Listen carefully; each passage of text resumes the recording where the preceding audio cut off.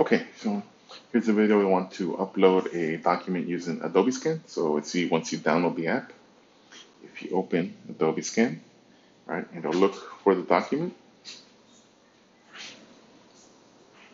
All right, and then here you can adjust the page if you want. Hit continue. I'm gonna turn it around and get the second page down here. Okay, we continue here.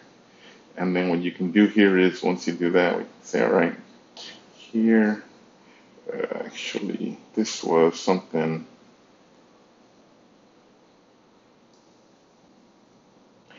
right? So you could see all your pages there.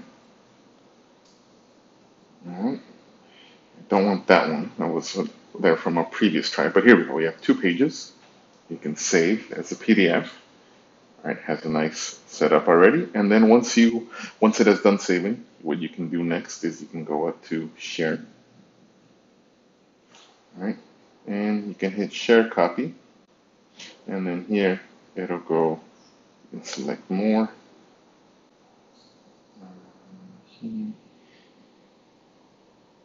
Canvas app.